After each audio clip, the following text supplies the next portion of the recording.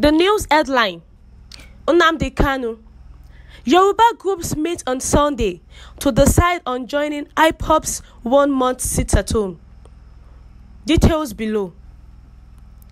The spokesperson of the Ilana Omo Odua, Maxwell Adeyemi, has explained that the group will have a meeting on Sunday to decide whether or not to accept the invitation of the indigenous people of Biafra to join the proposed 1-month sit-at-home. Recall that Ipob, in a statement issued by the media and public secretary of the group, Ima Powerful, enjoined other agitators for self-determination from other ethnic nationalities in the country to join its 1-month sit-at-home protest commencing on October 21. According to him, the 1-month protest would be subject to the refusal of the Directorate of State Services to bring its leader, Nnamdi Kanu, to court on the said date. The group alleged that it had learned that there was a plan by the Nigerian government not to bring Kanu to court on that day, as a ploy to continue to incarcerate him. When Sahara reporters reached out to Ilana Omo Odua, the umbrella body for the Yoruba self-determination groups, the spokesman, Adeyemi, said he could not make a statement at the time due to its sensitive nature. According to him, there is a meeting scheduled for Sunday where the Ipob's proposal will be discussed and a decision taken as to whether the group will join in the sit-at-home protest or not. Speaking with Sahara reporters, he said that it is a very sensitive issue. When we have our meeting on Sunday, we will let you know our position. It is a very sensitive matter, and I cannot solely speak about it. We will have our meeting on Sunday. In June, Kanu leader was arrested in Kenya and extradited to Nigeria to face treason charges.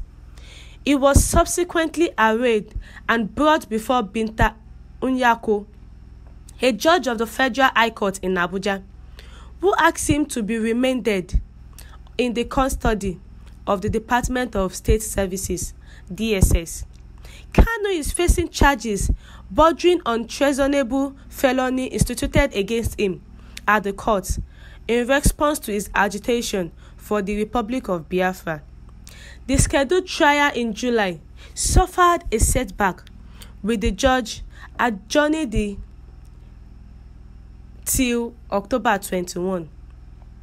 The Yoruba group, the Oduduwa, said they will be having their meeting on Sunday to decide whether they will join the Ipob's 1-month sit-at-home.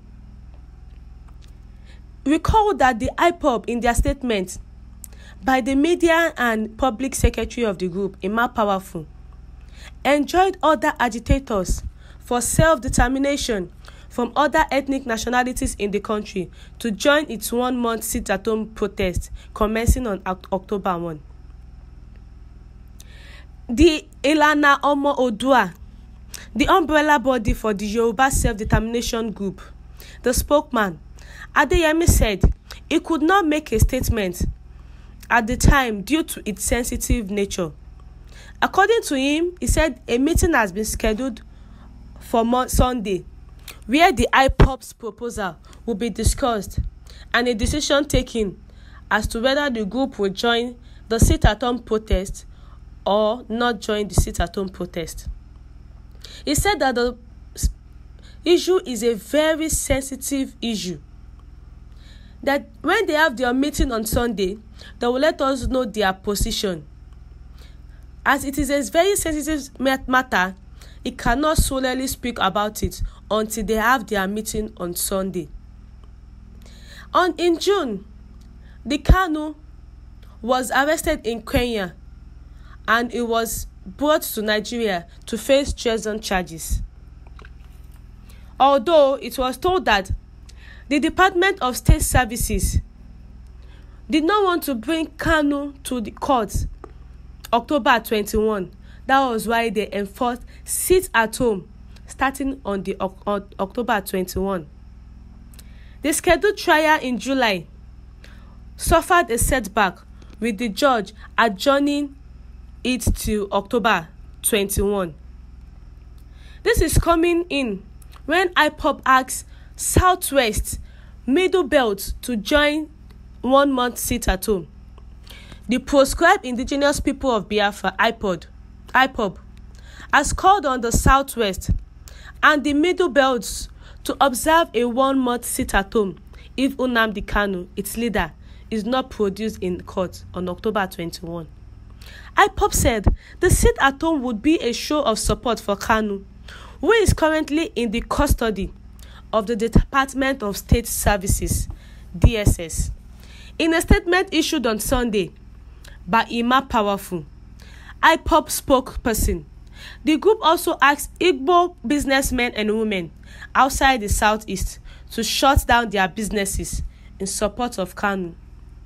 Following our earlier declaration of 1 month lockdown of Biafra land, should the Nigerian government fail to bring our leader Mazi Nnamdi Kanu to the court on October 1, the statement reads, "We, the global family of the indigenous people of Biafra, Ipob, request our brothers and sisters in Oduduwa Republic and Middle Belt, including Igbo and Biafra businessmen and women, traders who is doing business outside Biafra land, to shut down his or her business for us to demonstrate our resolve for the emergence of our new nation, Biafra, and support for our leader, Mazi Nnamdi Kanu, and others who are facing similar fate with us to join us in the sympathy protest.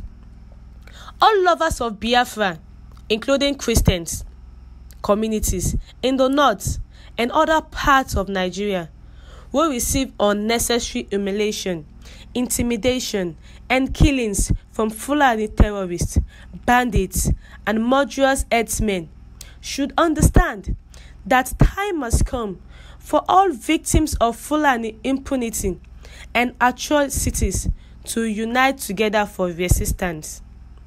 We advise all oppressed people in Nigeria to be prepared for the 1 month sit-at-home if the federal government of Nigeria and the Department of State Services, DSS, fails to produce Nnamdi Kanu in court on the next court or the adjourned date.